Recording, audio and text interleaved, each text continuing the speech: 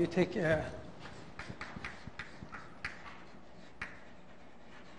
finite set, okay, and y,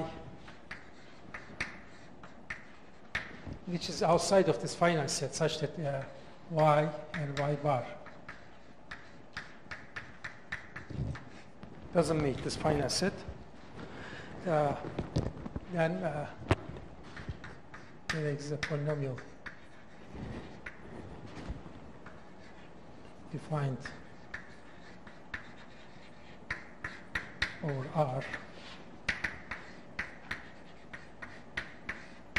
So think about a polynomial as a polynomial from Cm to C, such that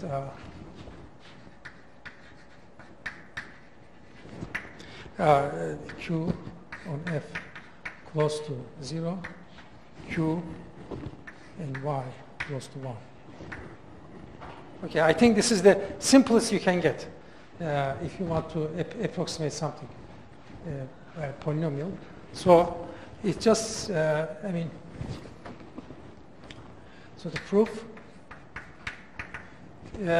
first you reduce the case when m equal to 1 by, you have a bunch of finite limit points, and then a point which is away from this finite limit points, and the conjugate is away. All I want is some polynomial which is close to 0 at this finite limit points, close to 1. So by generic projections, I can assume m is equal to 1. So by generic projection, so I have Cm project into C. We can reduce to the case n equal to 1. So you project this into some C, and such that, I mean, you find this polynomial in here, Q, and generic projection, and C, you find this. Of course, because the generic projection, distinct point will go to distinct points, and then you preserve this property and projection. So it's very simple. So you have to do this in the plane. So you have a bunch of points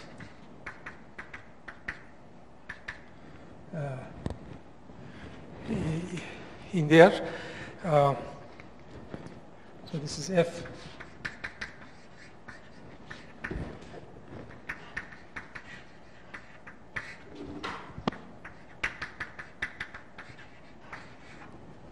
We call this PJs, this point, like P1, P2, PJ these points. And then you have the point Y, Y in here. And then you also have, I'm going to call this Y bar. All I want is a polynomial, complex polynomial, close to 0 in here, close to 1 in here. I guess you do the simplest possible thing. You let z minus alpha j square beta j square. As you can see that this at pj equal to 0, because the pj has coordinates alpha j, beta j. And so when you take alpha j from it, you take I times pj square and the minus this, they will be, so this is 0. So you just take your polynomial. I mean, you can make this approximation C0 or CK if you like, I should mention. So then the thing you use is just to take the products of these things.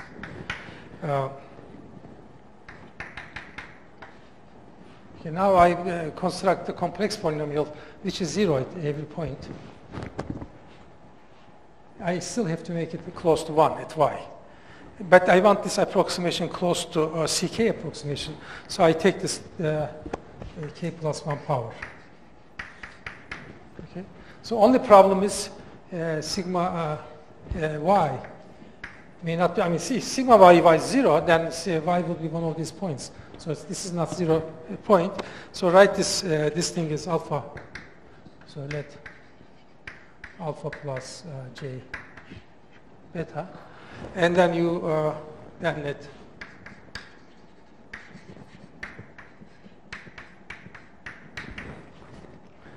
one minus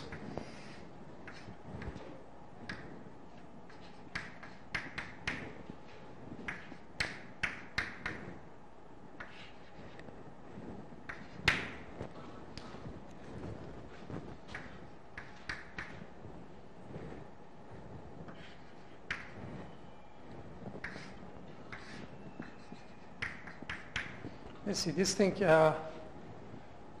when z is equal to y, this will be 1, it will be 0. I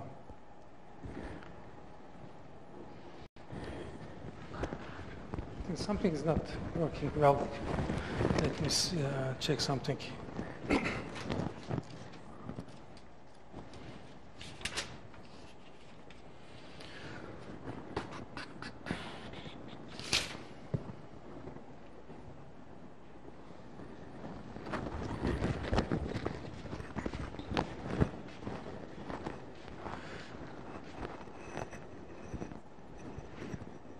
Yeah, this is q of y, q and y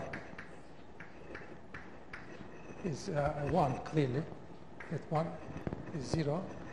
And then I should also have, what should I do? I should mix them together. So I found a polynomial y, a complex polynomial, which is 1 on y, and 0 in all these points. I need to add them some way.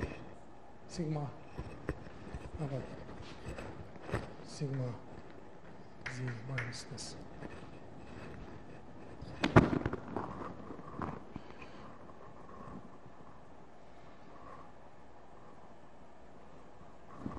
Zero in here, 0 in there. Something is not working. It's supposed to be close to trivial. I have to check my book.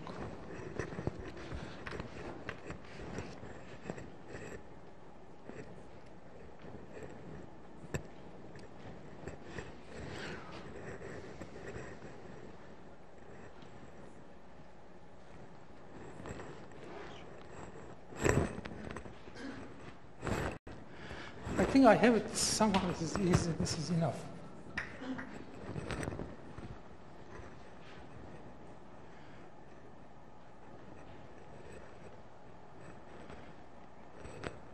Yeah, I think this is enough.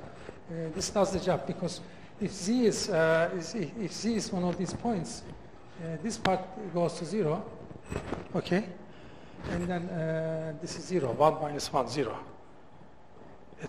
And if z is y, this is just this is 0 now. This alpha y is alpha plus j beta, and this minus beta squared. The 0 is 1 in there. So yeah, so I did this carefully because Raimondo tells me do some elementary stuff sometimes. So this is elementary, and then.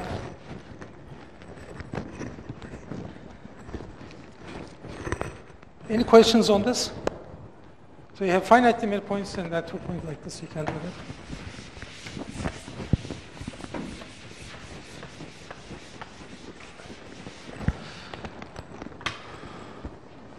So now, there's a proposition I mentioned last time. I mean, here's a thing. These are complex numbers, and then complex numbers are called Cn, Cm. If you have a polynomial taking this to this, a smooth function taking this to that, I can approximate by this polynomial. If I just approximate this part by polynomial and view this as complex polynomial, just I approximate it near this line. The point is I need to approximate in some other set. Okay, then it becomes very difficult. If you have a smooth function of some subset of Cn, it's very hard to find polynomial like this. But some cases, the cases I mentioned last time, it works. So let's theta, the polynomial defined over R. Okay, and then there is, I think I have Mn my notes. So this is Rn, and I have theta inverse of Rn here, and then you take a compact set sitting in here. I will take a function defined on there, approximate that by polynomial. This is not any compact subset of CM. It is the compact subset sitting in here. Like example, you take a function like C to C, f of z is z squared plus bz plus c. These are real numbers. Real numbers. Theta, let's call this theta. Then theta, what's a theta inverse of R? There's an R in here. Clearly, R, the real points go to real points because these are real numbers. So, but the theta inverse of R is something bigger than real points. There's real points. Also, some real line like this. X equal to minus, I think minus b over 2. So that's my t. I mean, here in this, it's not compact. Just imagine make this compacting. So now I'm claiming sets like this, which are not real, but they pretend like real. So, and such that t bar is equal to t, you want to take this set like this one, and f, the function t to c, a continuous function with f of z bar is equal to f of 0 bar, and theta restricted to t is finite. So the finite to one map. So in particular, a polynomial like this always finite if you inverse image of finitely many points. But in general, it's not clear from Cn to Cm. A polynomial map will be finite. But just suppose it's finite, then f can be approximated by polynomial, h by polynomial.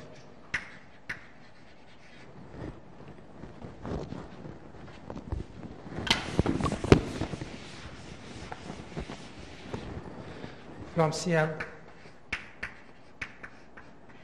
to C, such that, I mean, where this is approximated, what I mean is that f restricted to t will be approximated by f. I guess at least this is C0. So this is one example of a polynomial, real polynomial can approximate complex numbers. I think the reason I want to do things like this is there's a real world, there's a complex world in our imagination. So we want to make the submanifolds in their algebraic sets. All these things that I'm talking about. When you write something as an image of an algebraic set, it's not an algebraic set. You take the Zariski closure, all of a sudden things appear. Because this from imaginary world, there are these things coming and hitting your real thing. Until you take Zariski closure, you don't see them. They are just imaginary things coming, hitting them. So I need to fix them. So this is like the imaginary things that are mapped to real part. I want to fix them.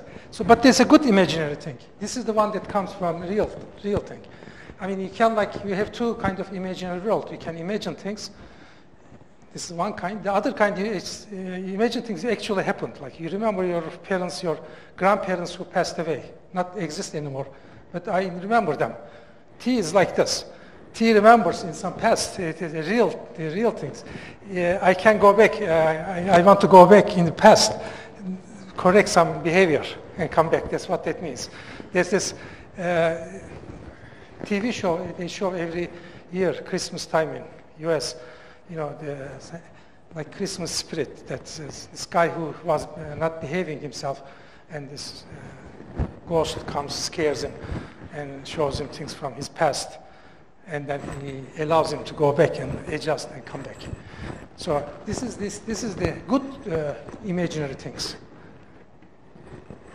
Or like string theory. String theory, there's like, yesterday you came to my lecture, but you didn't have to. You could have gone to different lecture. It did actually happen. There's another string, another string. So these are the strings that come to here, but not the parallel things. Has nothing to do with this. This has to do with the reality. Okay, enough philosophy.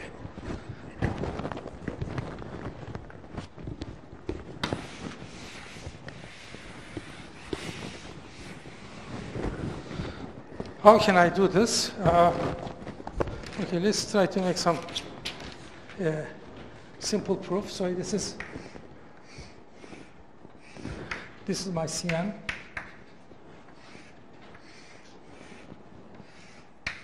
This is Cn, and this is this polynomial over R, and then this is the real part, Rn. Inverse image of T is it could be something like this. So this is T inverse.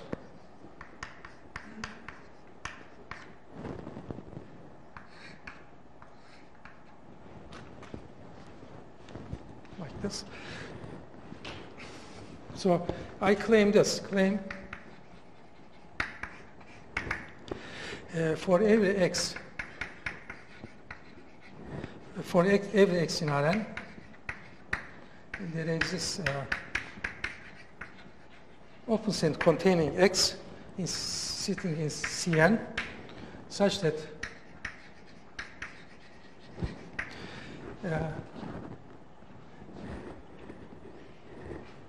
there exists a polynomial hx Cn, such that hx is very close to f, restricted to theta inverse ux intersect k. I mean, k is some compact set. I think I mentioned that it's T. You can just say T. Is that clear what I say? What I say, every point in here, you can find an open set, Ux. Inverse image of this is a finite map. It will have many like this. So that's theta inverse Ux. These are these points.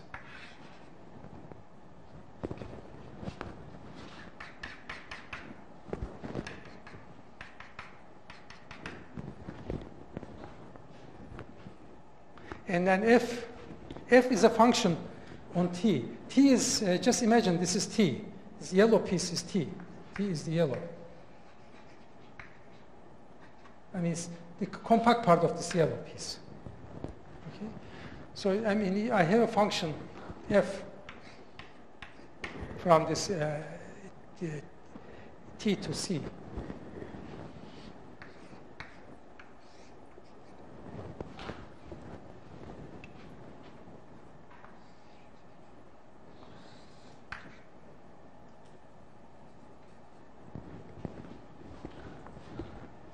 Okay, I want to approximate that function. Is that clear what I want to do? I give a compact set like this sitting in there, and I have a function which has this nice property, invariant under conjugation, like this. Then I can approximate. I want to eventually approximate that function with the complex polynomial function.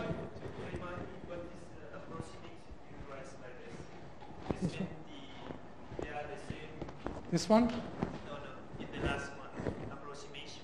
This one? Yeah. It's mean Yeah, so if I have, my goal is given a subset of Cm, smooth, continuous function. The function like this. I want to approximate this function by a polynomial map. That's all I want to do. What do you mean approximation? Well, I mean, it can be C0, C1, whatever. So if T is a real numbers, real line, then I can approximate function by polynomial on the reals. Weierstrass approximation theorem, and then view that as a complex polynomial. So there's nothing in here. If T is in R, the real part of this CM in RM. So approximation, you mean the same topological type? Well, like two functions approximatable. C0 approximation is their differences less than epsilon. CR approximation means their derivatives R derivatives close to epsilon. Right? Like in the sense of approximating functions. Two functions are close to each other if their absolute value difference. You take this one minus that one, take the absolute value, you want it close to each other. So it means the graph is very close. Well, yeah, so in most elementary sense, and then you can demand this to be CK approximation, etc. I'm not specifying it. I think first you do the C0 approximation, but all I have it, if T is in RM, nothing to prove. Weierstrass approximation theorem. Now I want to make it a little general. T is not the RM, but T is an inverse image of RM here. Like in this example. I have a real line and then some other region. Where this polynomial will send this to reals. Okay? So the first stage, I claim for every x, I can find an open set around it such that, so inverse images of this open set will be many open sets like this. For each one of these, I can find a polynomial which approximates f. I solve my problem point-wise. I find some points in T, polynomials around those neighbors of those points approximate f. So suppose, so given this claim,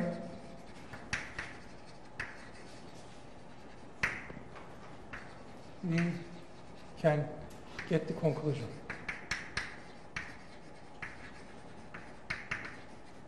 Of the proposition.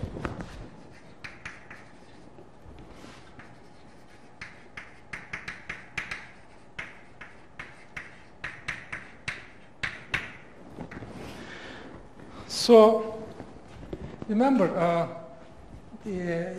I can't choose enough of these. So I have such that these are open sets covering T. T was compact. So these things, there are finitely many of them will cover T. So there exists x1, xr in Rn, so that T is covered by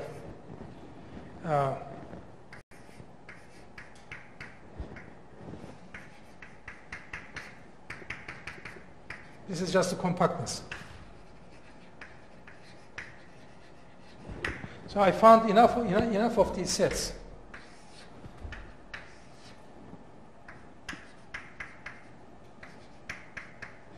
Such that inverse images of these covered T. I mean, some of like, there's this one, inverse image of this, could be this like this here, like this in here, etc. So the point is I can find enough of these open sets such that inverse images of this all will cover my T. Okay? So let psi I be partition of unity of 1 subordinate to this cover.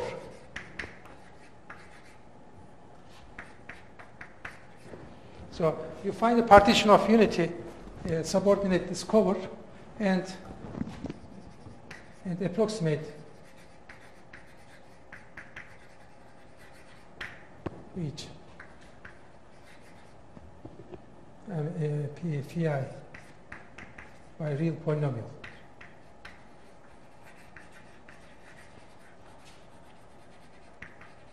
So I have all this covered my set. Finitely many of these guys in here. For each, I mean, these are really open sets in Rn. Just look, get thicker. And I'm looking as a balls in a complex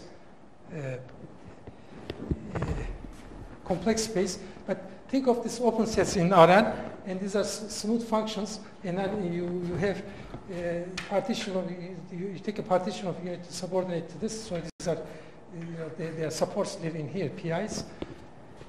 And then approximates PI, each PI by PI, by polynomials. You do this in reals, but this, I can consider this real polynomial as complex polynomial. I'm just in the reals.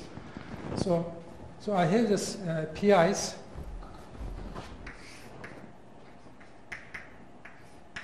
These are defined over real.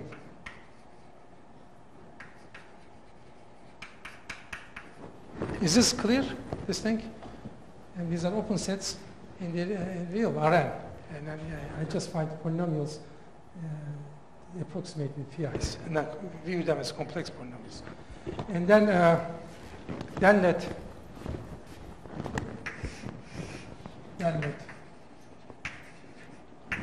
H. So this guy, I'm telling you what this is.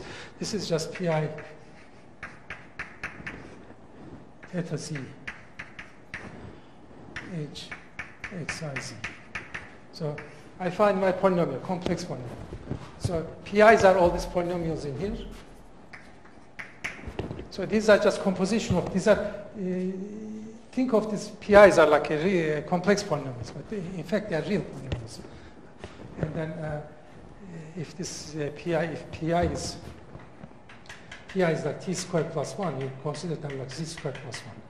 So you just put theta, compose each this theta here in hxi. So it's clearly from the construction, you'll see this close to f of c. Because on this each ball, xi was a approximation of f. And then theta help you to take it right in here, where pi is inside is like 1. So it's very elementary. I used this property, wonderful property, that my compact set lies in T. All I need to, so this finished. All I need to show you how to find H, right? This guy.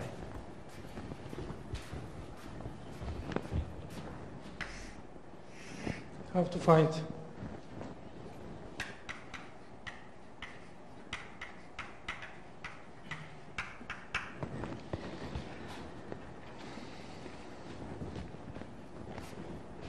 can you okay, this is defining such x's is exactly what I told in the beginning. If you have finitely many points, you can find a polynomial taking 1 in there and 0 somewhere else. It's exactly how you construct this. It's not enough space for me. Sorry.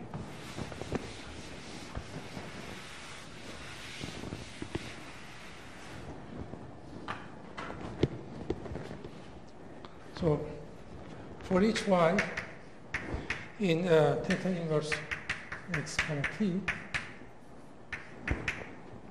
let gy, it's a function, constant function, y to the fy, constant function.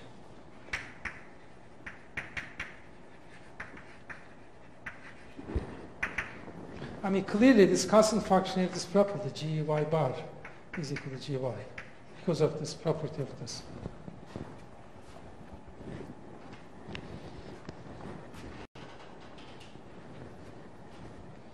Now, by previous demo,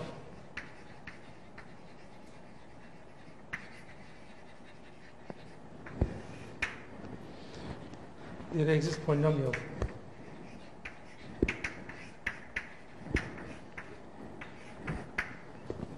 such that this is close to 0 on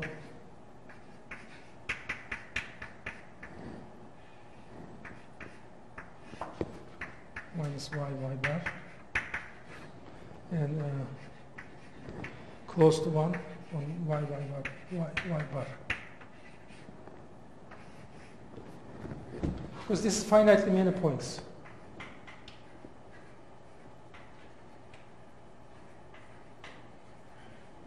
So on finitely many points, I can always find the complex polynomial.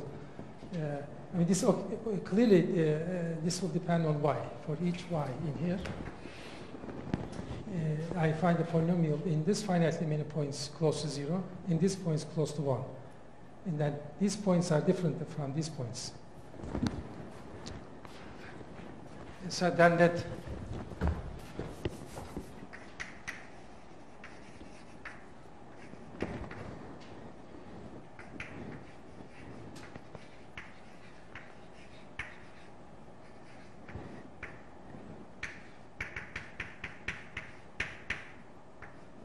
that's all this. So this is your polynomial.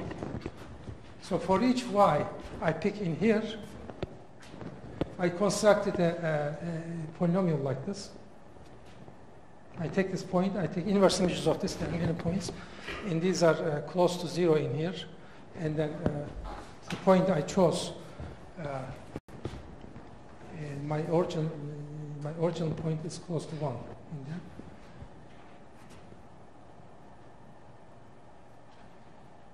These are constant functions. And this. Anyway, so this you can discover this yourself. Getting this one, this is the end of it. So now I go back to remind you why I needed this.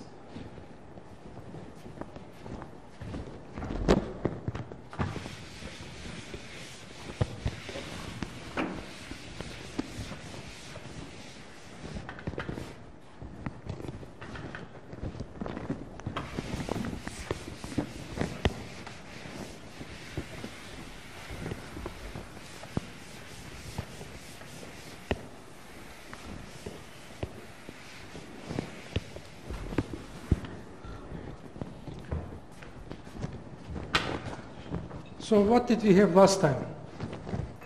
We have a smooth manifold, closed smooth, a diffeomorphism H, diffeomorphism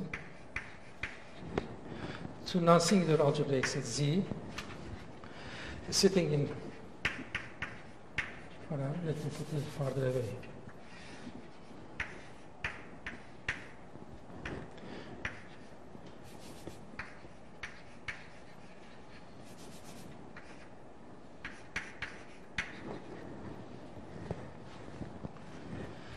And this has a complexification. It's a non-singular algebraic set.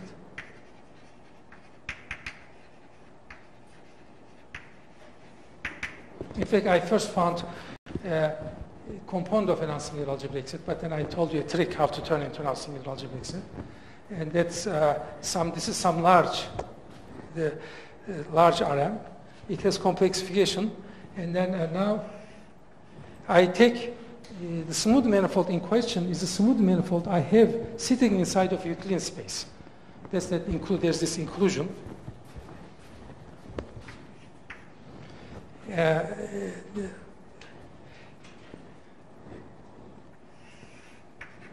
So rho Z. This is sitting inside of Rm.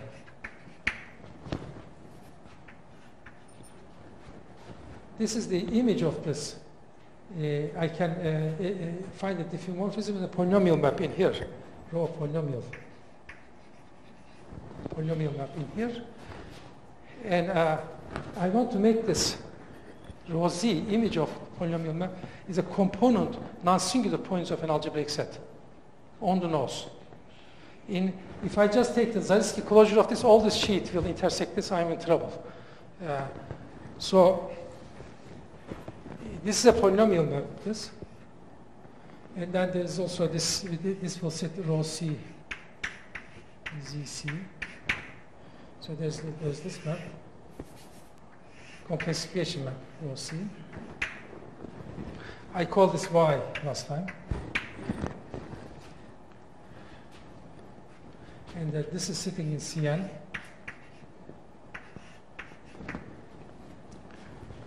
And then and the last time I showed you how to make finite map. In the beginning, I didn't have anything. I have embedding. I have a diffeomorphism to component of an algebraic set, which I can make it non-singular algebraic set, and I have a map like this. And this map is a polynomial over reals, and immediately it has complexification. And I said, if I get this thing to be finite, and then also get this property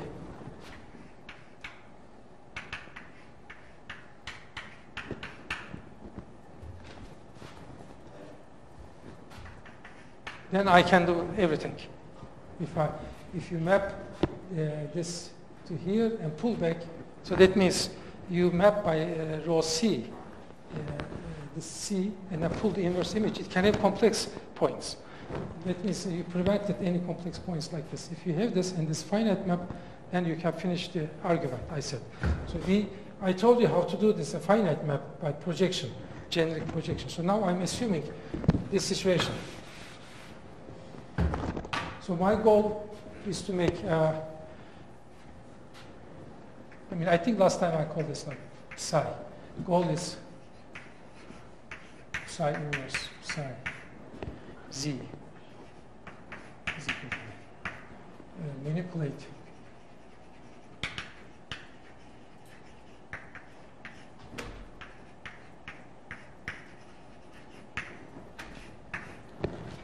so I need to, it's very hard to manipulate complex function, so I will manipulate this by using this lemmas I proved right now.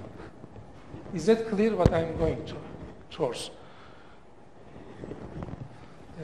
This much we had last time, and then now I want to do this. What I'm going to do is in another generic projection, from here to say L is like a V perp, V is a vector in Rn. Is a vector in Rn. You generically project it. And write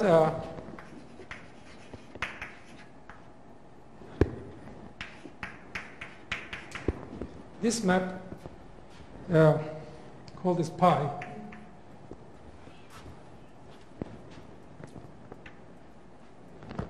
you can project it in L.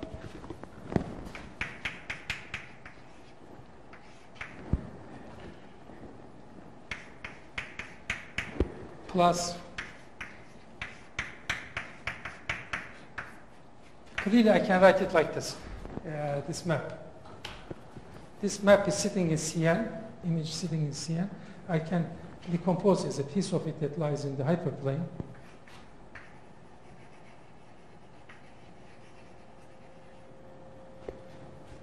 Piece of it lies in here. I wrote it like this. So the picture is something like this. So always remember, this was a smooth manifold. This is a non-singular variety. Is the image I want to make it component of a non-singular points of an algebraic set in here.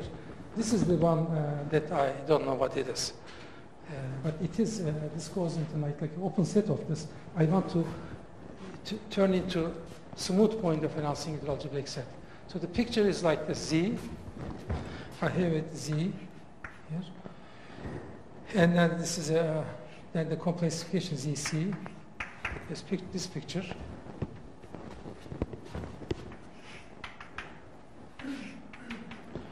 And I have some map row C.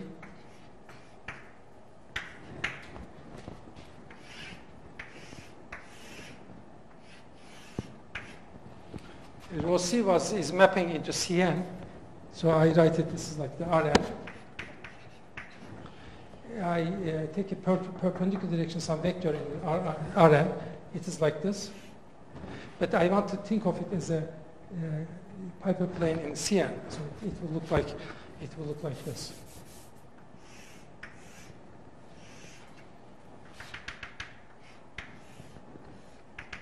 This is my L. Okay, this is a closed smooth manifold, so this is a compact, nice smooth manifold. So the image will look like this.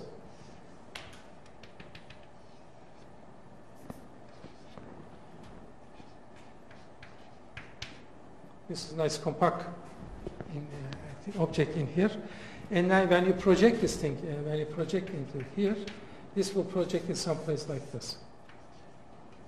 So this is the compact neighborhood.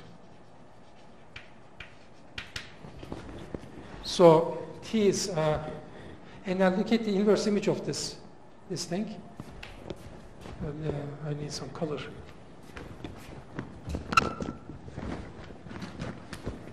Like this. Take the inverse image. Take the inverse image of this. This thing is called this T. So this thing is pi rho C inverse image of a compact set. If I take a little compact set in here, take the inverse image of rho C. I mean, rho C is mapping in here, rho C mapping in here, but then I project into pi in there. So I call this T. This is my T here.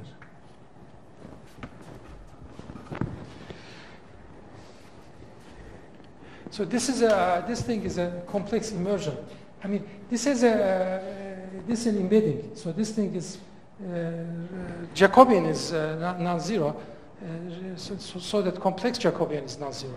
So it's immersion. It's immersion, complex immersion.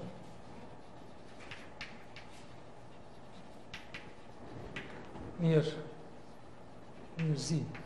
So near Z in here, it's a complex immersion here, going in there. Okay? So that rho C, take a little neighborhood in here. Take a little neighborhood.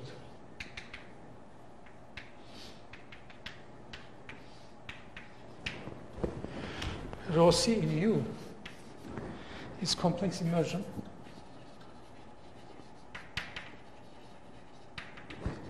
So this map taking real points to real points, complex points to real complex point in the little tubular neighborhood. Because it's a polynomial map defined over R. Okay, and that rho C, U minus C. So in the, this is the U minus C in the complement, has no real points.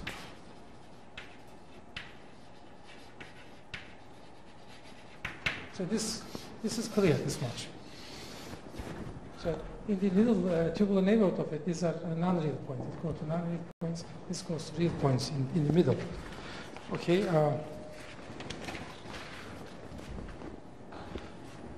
Take a let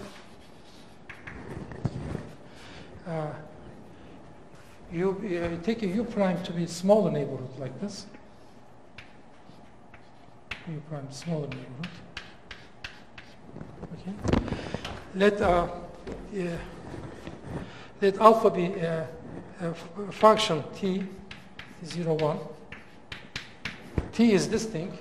I want a function such that when T intersects a smaller open set, it is 0 in here. Outside of big open set, it's 1. It's very simple. So alpha U prime intersect T is equal to 0. U prime is this much. This much is U prime.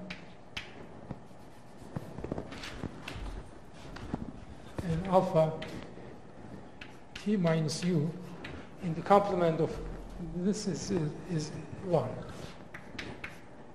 And alpha Z is equal to alpha Z bar. So you define a function and then use the previous proposition to approximate by complex polynomial. So you approximate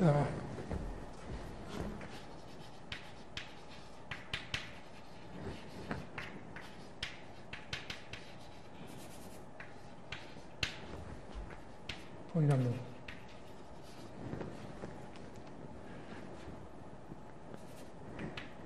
GC. C. By previous.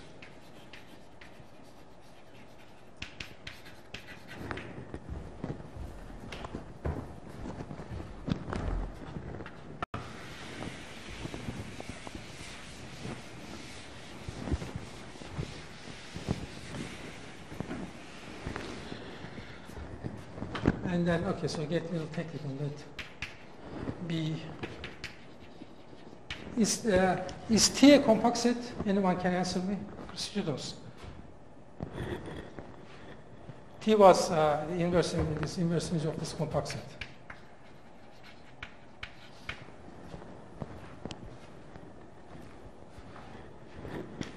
But remember, this was proper. I did previous lecture. I made this proper. And since this is proper, this is proper. So inverse image of compact sets under proper sets compact. So therefore it's compact. T is compact. Compact. Since rho C is proper. You might say that, wait a minute, rho C is proper. Why is pi proper? Remember, I took a generic projection. Generic projection, you can always take a generic projection from algebraic sets to some hyperplane such that it will be proper. This is the theorem in algebraic geometry I'm using all the time. So this is proper and pi is proper. Pi restricted to ZC is proper. So this is compact. So therefore T compact. So this is how you use the previous proposition. I have a compact set, and then you have, a function like this, real valued function in this case, and then you approximate this by a polynomial. And because these are all finite, these are finite. In fact, this was finite, in fact, finite. This is how I got proper. It was finite before, a finite when you do generic projection. So much better than proper. So B is maximum Z in T.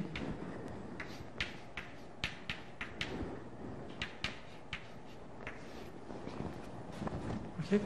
So then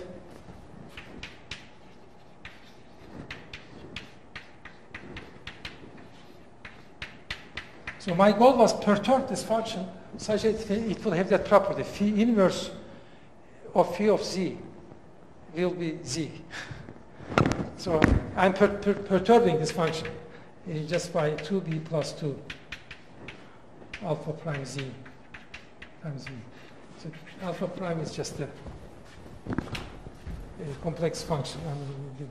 I approximate this by complex polynomial.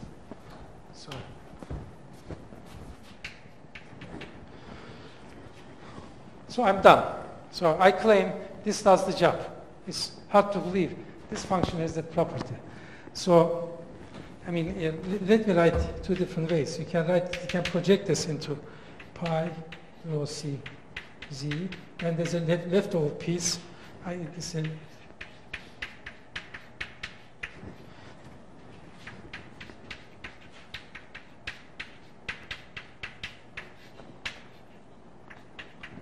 I wrote it two different ways. I just broke this in. I broke it in like this. In here. Let's go step by step. I need this function to be proper and also have this property, phi inverse phi Z is equal to Z. Well, I mean, if you project this in here, I mean, this is perpendicular to V. You just get this one. So therefore, proper. Because when you project this into that plane, hyperplane, this part goes away. It is just like projection of this. I just discussed this guy was proper, composition of two finite maps. So when you project it, it's proper, itself is proper, clearly. So this is phi proper. And then the other property is phi is some close to, so C1 close to rho C on U, or U prime, doesn't matter. It's in here.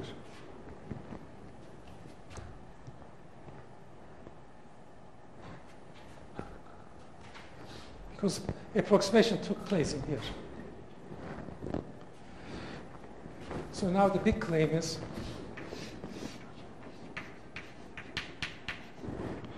if you take phi inverse z is equal to z. If you can prove this, you are finished from discussion of last time. Any questions?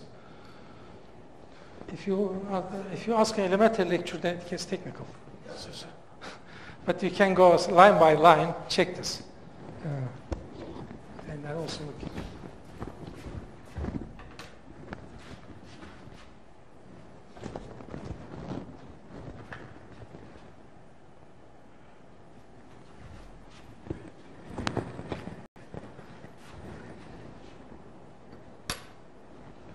Suppose this is not the case. So, I mean, this guy clearly, this is clear, right? I mean, if you map with phi z and you pull back, that thing will contain z. Right? If phi is an approximation of this defined on cz. So,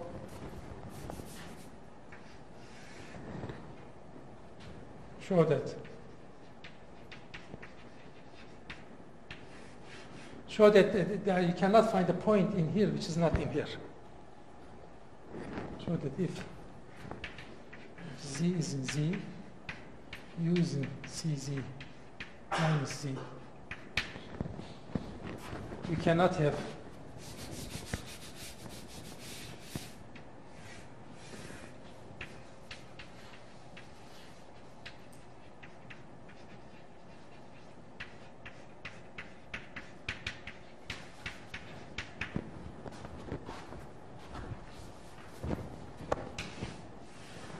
So if it's not the case, I will have some point who is phi, will map to phi of some point in here. So you show that this cannot happen. Z is some point in here. U is some point here. Phi is approximation. You cannot have these 2 points mapping into same point in here. I think the argument is you first prove that this point has to lie in here, in T. Then you prove that, in fact, that point has to lie in Z.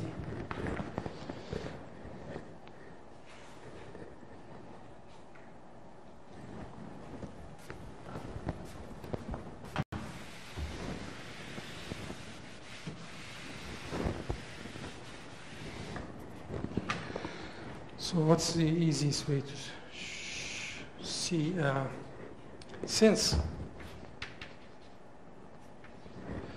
pi rho c u is equal to pi phi u, because phi u was, I think this room deserves more blackboards, in my opinion. It's a beautiful room, large room. We need some more blackboards. Tell the administrator.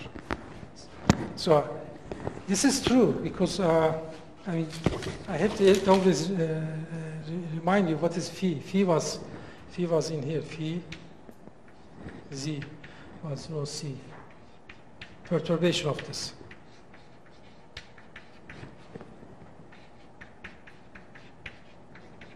Here. And you project into pi, you get this is equal to this thing. But I'm assuming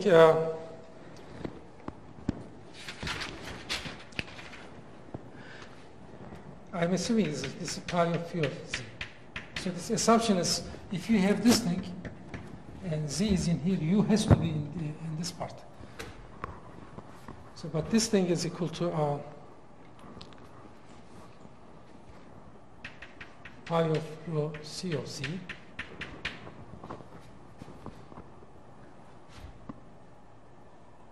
Same thing, same reason this is equal to this is equal to this one. Okay, so pi rho c. Since re is in the real part, this function is just same as this function, just we use the complex point of view. But this was in K, this was in K. This part was in K.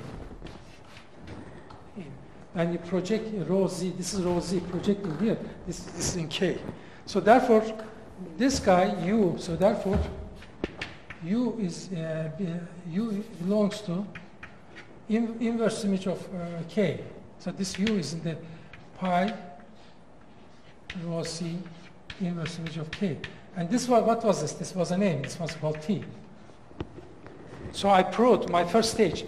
If this goes to a real piece, this goes to real piece, this has to lie on T. This guy, T.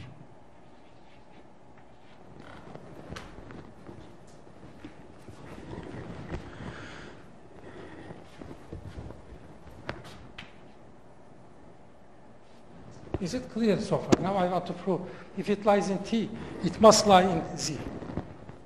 Any questions?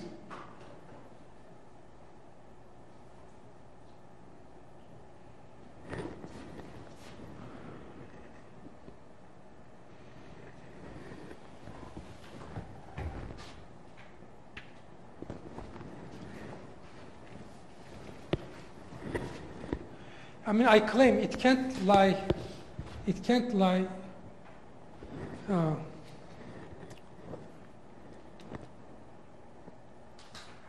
I mean, it can't lie in here because remember, this function takes this immersion in here. It will take non-real points to non-real points. This is a real point. This is going to real point. So you cannot be in here. You cannot be in here. So you can either be here or outside. Because if U is in here, it will be non-real point. Because immersion takes non-real points to non-real points. Let me just postpone the fact that it can be in here. So let me show that rho U cannot be.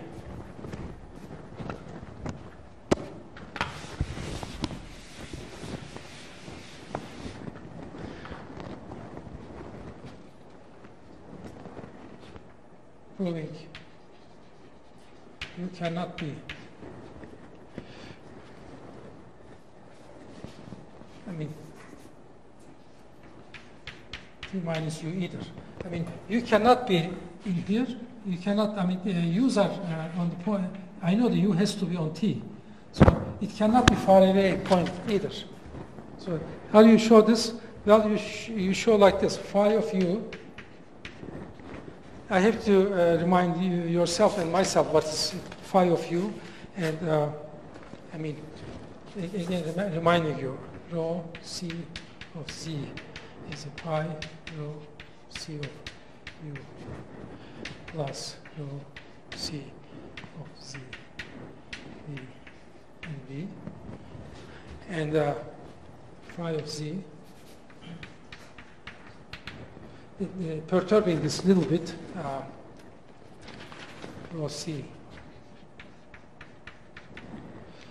plus 2V plus 2 alpha prime Z of V.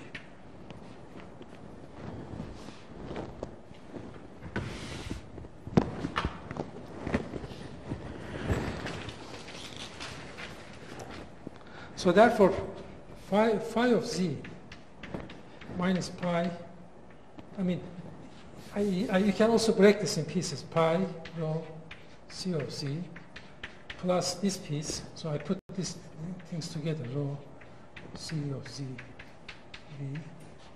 V plus 2V plus 2 alpha prime Z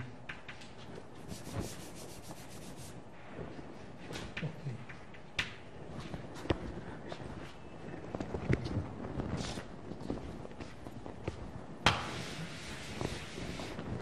So phi of C minus pi rho C U, you just put this on the other side, is approximately equal to. Now remember, this guy outside of this U, it was close to 1. So if I take this minus this, this is close to this guy. So I will just put that thing in here. Rho C of U V plus 2V plus 2V. So rho is close to this. At the same time, psi of U minus pi rho C of U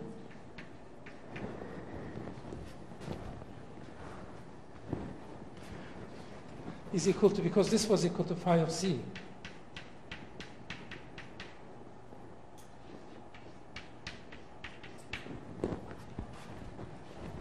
So in here, I mean, this is just equal to this. It's equal to this.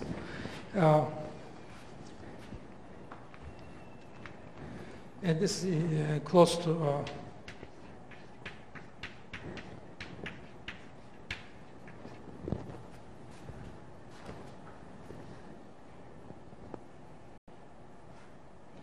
because I'm assuming that they are equal. So and they are equal. So I'm using this formula in here. And then this will conclude the proof.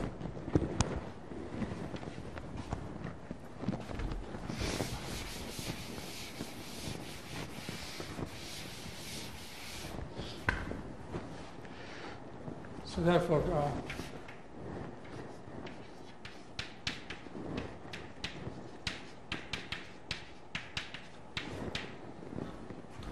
this is bigger than this minus this absolute value, bigger than 2b plus 1 minus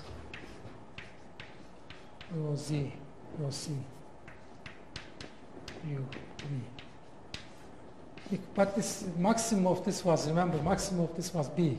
So this is a 2b plus 2 minus b, greater than b plus 1. So this maximum of this was b.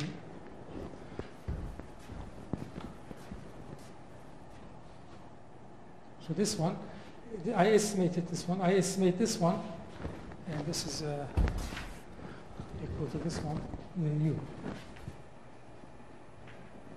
So this is a unit vector. So let's say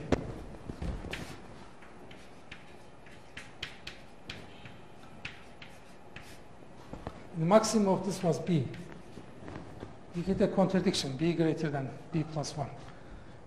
I mean, the upshot is you rig this approximation such that you get a contradiction in here. And I think I will skip the part that this can't be this, so it can't be here. You cannot be far away where alpha prime is close to 1. It cannot be in here. It cannot be in here. That's because if it is in here, in the near, that means near real parts, and but not on the real parts. This will be imaginary piece. Yeah, this will be imaginary piece. This will be close to, and I know this is imaginary piece. This imaginary piece, but this is close to real. So you just rule out it can't be here by the formula you put.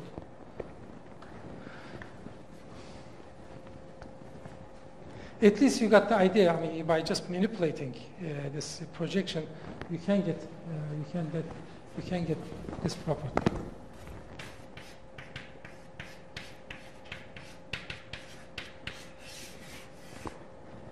This was the main meat of that discussion. Once you have that triangle, the smooth manifold mapping to non-singular algebraic variety, is if you look at the image of this, if this map has that property, then the image will be the whole component non-singular points of an algebraic set.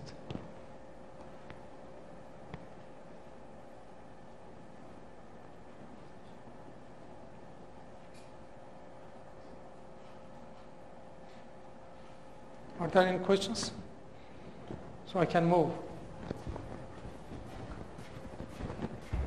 So this one requires you go back and look at the paper or the book.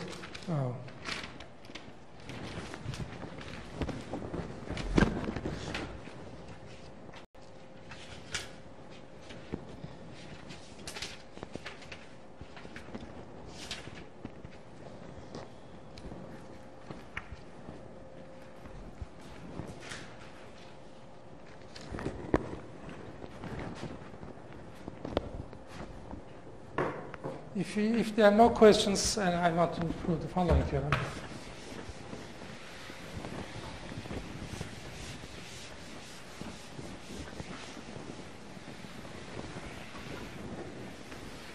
So this is the case.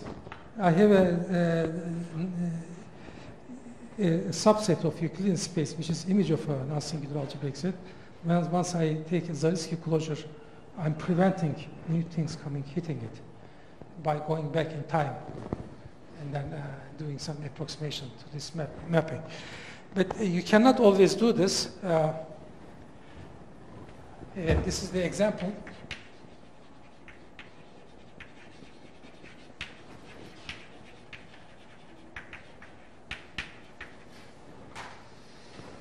What's a transcendental number? A number whose root of a polynomial. A polynomial, complex polynomial.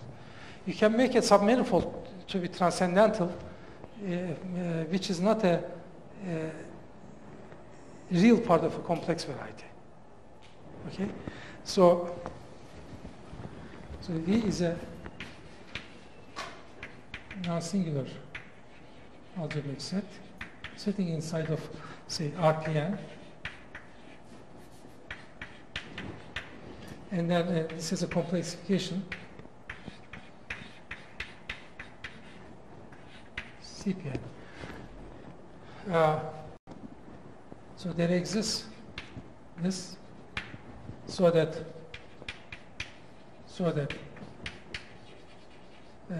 VC non-singular cannot be.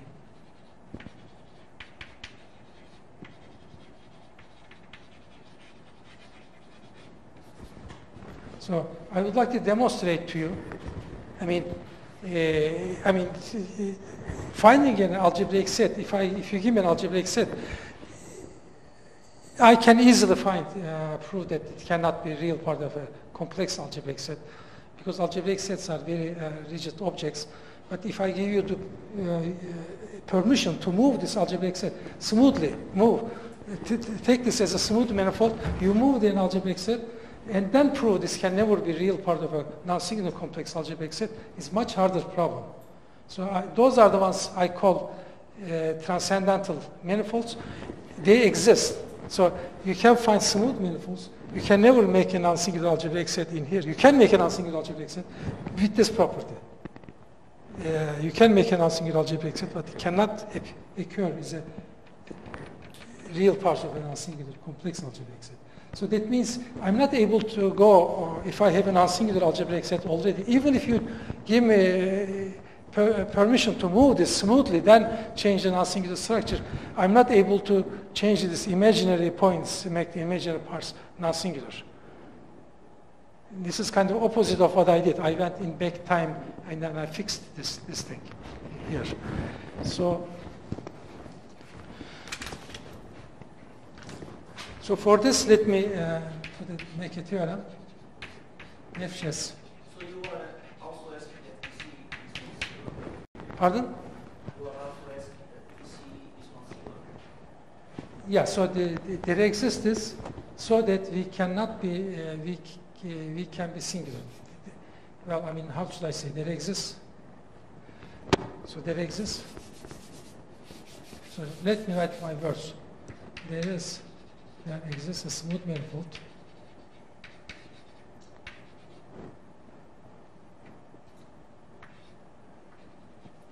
in RPN which can be isotope to a non-singular algebraic subset of RPN, but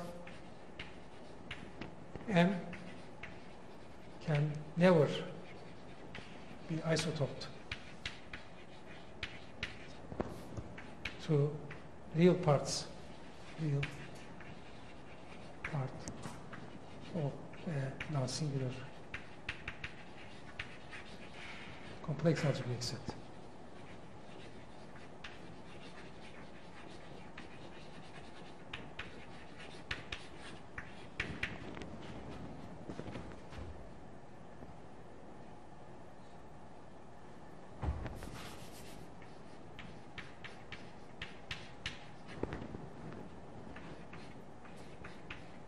Is it clear what it's saying?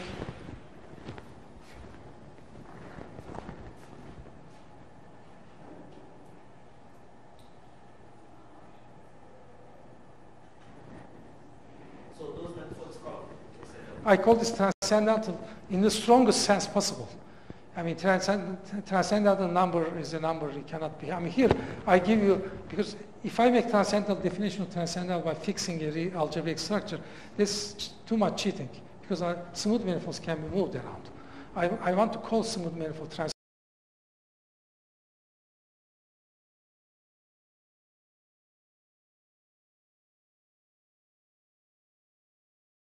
That is, I think this needs to be investigated. That's, I will tell you a construction of this. This Lefschetz hyperplane theorem says that if you have a real,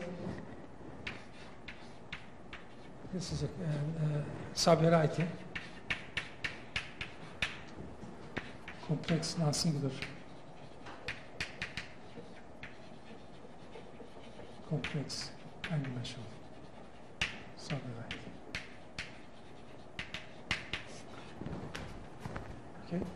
Given such a thing, I mean, it has a real part too. I guess,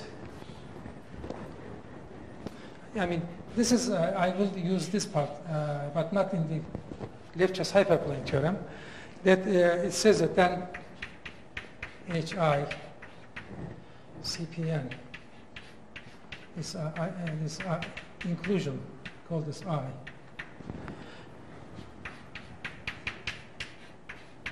This is an isomorphism for all I less than 2n minus n. So if you have a complex, n-dimensional complex projective variety in the CPN, the cohomology group should be isomorphism I less than 2n minus 2, like this.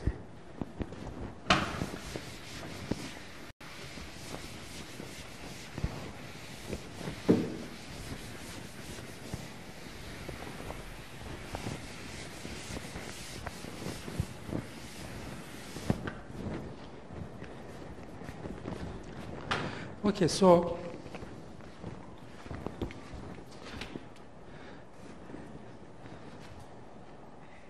you look at the literature, so pick, it exists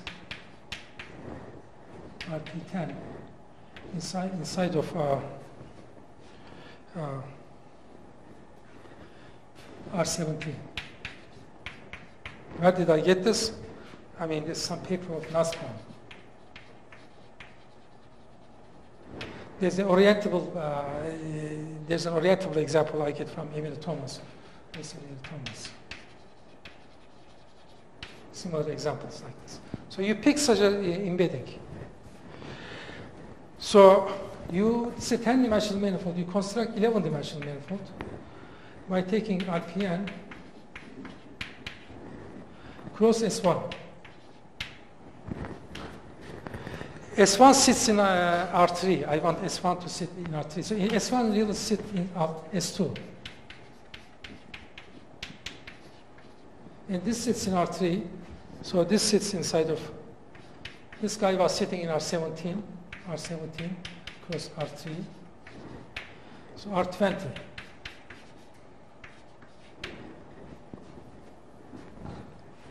Which sits inside of RP20.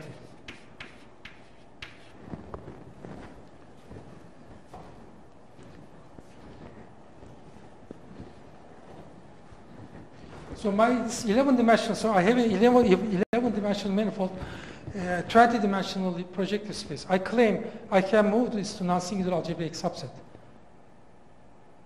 I mean, all we know is you can move it to non-singular algebraic subset by crossing Euclidean space. But I claim you can do it on the nose in here. So M11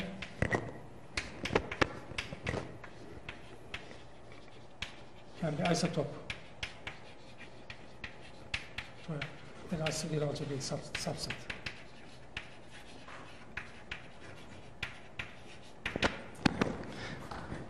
Let me tell you how to prove this.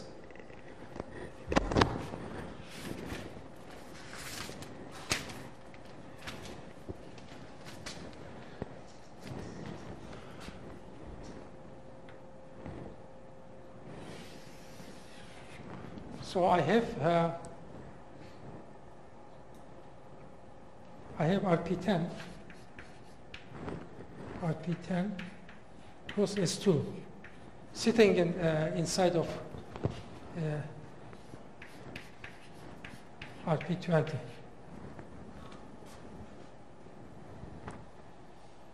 So this thing.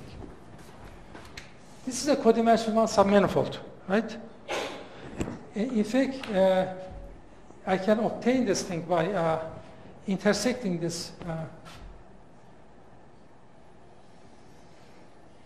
I can take a thick sausage.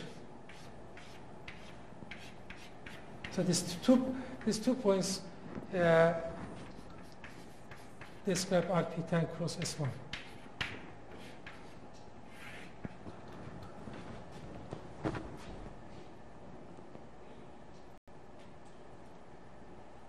Because RP10 cross S2 is a union of two things, RP10 cross D2 plus RP10 cross D2 minus, right? And then in the middle, you have RP10 cross S1. This piece, RP10 cross. This is like RP10 cross D2 plus RP10 cross D2 minus. So this is a codimension 1 manifold. In fact, I can find a little sausage. This is a codimension 1 submanifold of so Z19. This is sausage. I take a little thick sausage, will intersect at exactly this point. Well, from what we proved, this guy inside of our this sits in R20, sitting in here. So first, I want to make this guy algebraic.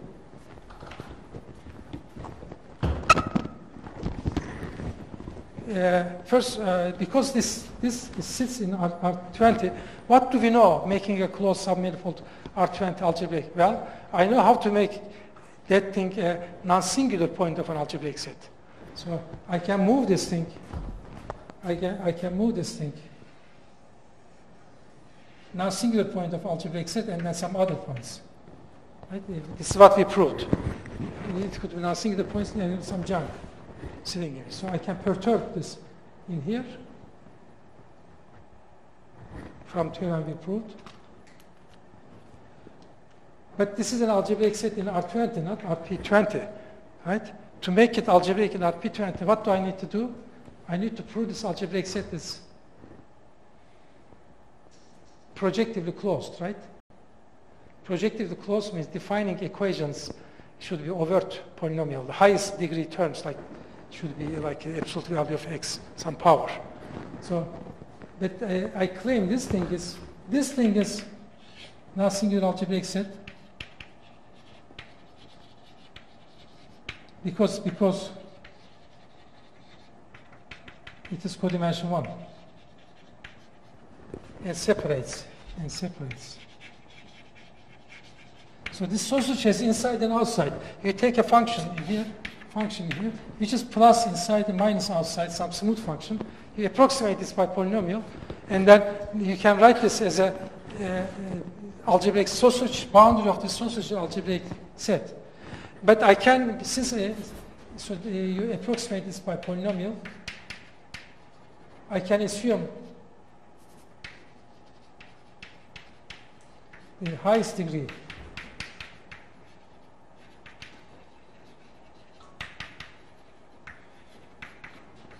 is something like this. Because I'm approximating smooth function by polynomial, nobody can stop me after I approximate this smooth function, putting some epsilon times x to the 2d. It still approximates f, right? After you approximate this by polynomial, you just put that epsilon times x to the 2d. Very high power thing. It still approximates this. By approximating f by such a polynomial, overt polynomial, that means projectively close, because highest degree terms are like this. This guy this thing is not only algebraic set in here, but it's algebraic set in there. And now the intersection is also projectively close. Itself is projectively close. Therefore, this intersection of this and that is projectively close. So I avoided this making projectively close, because projectively close means the sausage lies in the chart. to entirely in RP20 chart. So therefore, when you intersect this lies in this chart. So this algebraic variety and this one, which I use in my theorem, this thing is, I made a projective closed algebraic set, so therefore it's an algebraic set in here. So I made this thing a singular algebraic set. So, so claim can never occur as the real points of a non-singular complex algebraic set in CP20.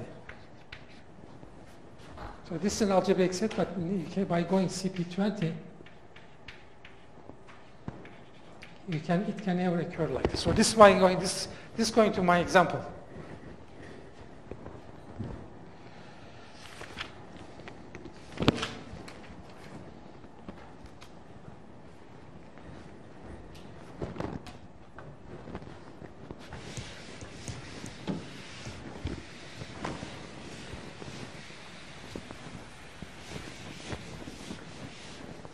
How much time do I have? 5 minutes. Okay, so this follows from some wonderful fact. So the fact is this: if you have a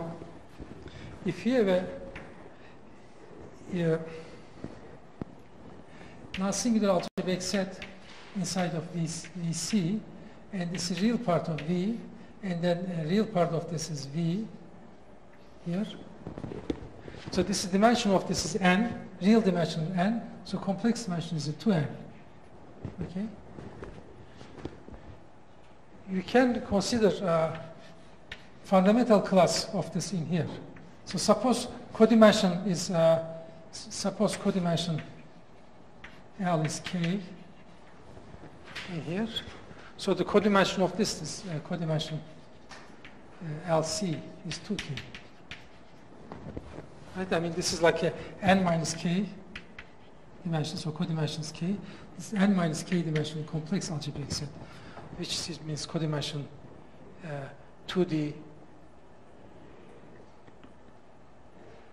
n 2D 2n.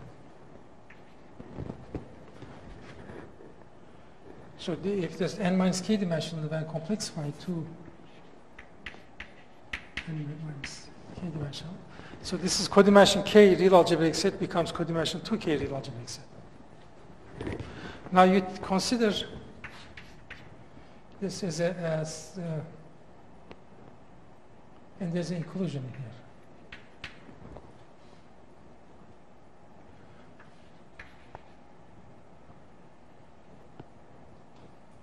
here. Okay, so this is a how should I say? 2n minus 2k algebraic subset of this homology. But then there's a Poincare duality. This is H, so it's a 2n dimensional space. It's H2k VC. Okay. When you take the I star, restrict this thing in here.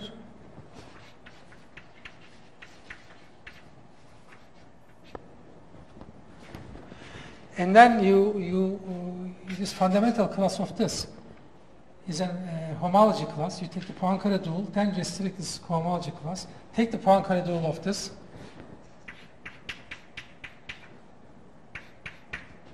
Yeah. Where does it go?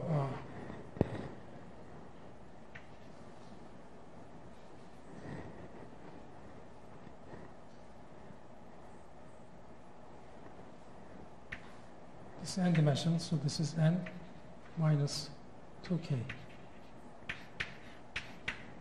in here.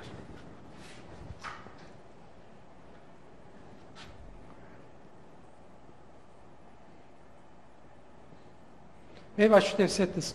If you take an n minus k dimensional algebraic set in here, this fundamental class of this, take the inclusion in here, n minus k dimensional, algebraic set in here, take the Poincare dual of this. This is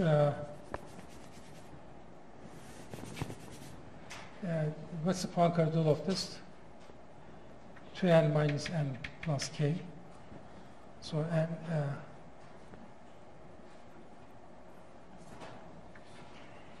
n plus k in here. And the Poincare dual of this is k.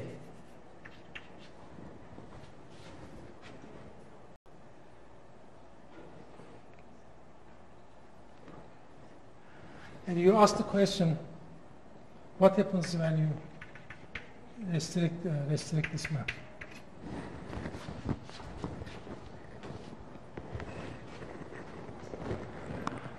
So, okay, so I take, this is a non-singular algebraic set, I take the projectivization, I take the complexification of this. That is in here.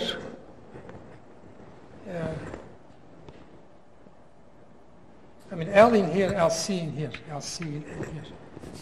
LC is 2n to n minus 2k. And take the Poincare duality, you get 2k. Okay, so this is L, this is complexification. So this defines the n minus k dimensional cohomology. This defines a 2n minus 2k dimensional cohomology. And take the Poincare dual of this, take a Poincare dual of this. Yeah, there's a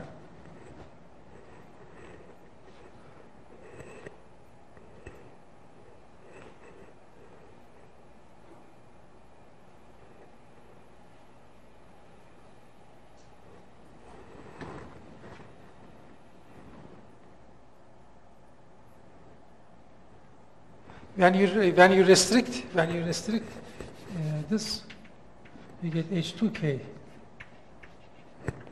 D I star.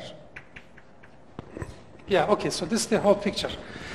I have a complex real variety, n minus k dimension, codimension k. Complexify everything, you get a 2n minus 2k dimensional variety in here. The Poincare duality takes this to this one. Poincare duality takes to this one. But now when I take Poincare duality, I can restrict this to this. So what's the relation I star Poincare dual?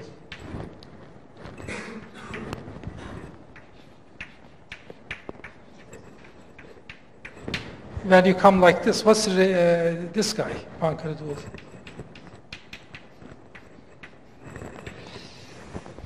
This is a wonderful question. I have a real variety sitting inside of real subvariety of real variety, complexify this pair, take the Poincare dual, restrict. How is it related to Poincare dual of this one? So the Poincare dual, inverse of Poincare dual is a k-dimensional, inverse of Poincare dual of this 2k dimensional. It turns out this thing is a cup product. Now from this fact, we were able to write many papers out of this.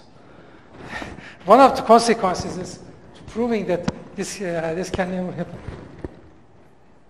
So, this is obviously intersection of two fields, real algebraic geometry, complex algebraic geometry. The simplest thing you can think of. Take a complex variety, take a Poincare dual, restrict. How is that related to Poincare dual of the real part? So this is the fact. Once you do this thing, then it falls right off. But it looks like I'm out of time, so I shouldn't force people to sit like this. There are many applications. This is one of the applications I had in mind because it took the details of the proof of the previous theorem took so long, so I couldn't finish this one. So week after next week, I want to talk about singular varieties. So for instance, here's a theorem that at least in one hour and a half explain to you the theorem. Very closed PL manifold. is homeomorphic to real algebraic set.